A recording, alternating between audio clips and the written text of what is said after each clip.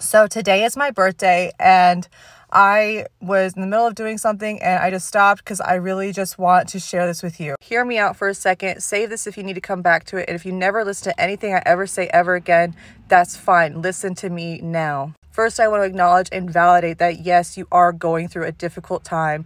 Yes, you are going through a stressful time. And you are more than your job title. You are more than your credit score. You are more than your debt. You are more than your bank account. And I know a lot of you have been told that you have a disorder.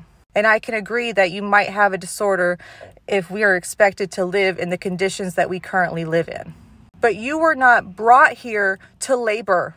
Your purpose is not to make someone richer. You are more than a career path. A lot of you that I'm addressing right now are spiritual. You may have had an awakening within the past 4 or 5 years that's really rocked your world and you've really changed your life. Hello, friend.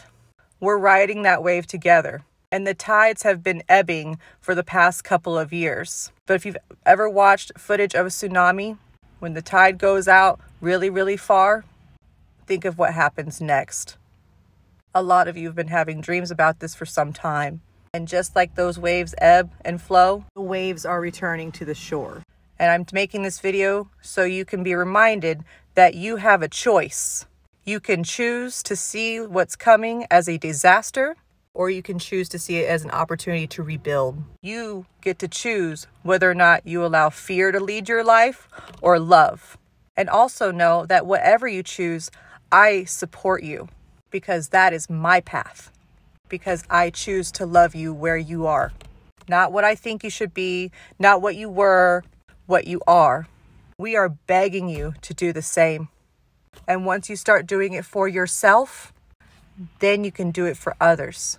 Not just because it's something that you were supposed to do, but because that's the person that you are. That you have to choose to be that version of yourself. But it starts with you. I'm telling you all this not to make you afraid. Do not fear change. I love you. Keep going.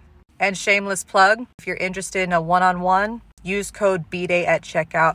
Let me know or DM me if you have any questions. Thank you for all the kind words you've already sent. I love you. Seriously, I love you.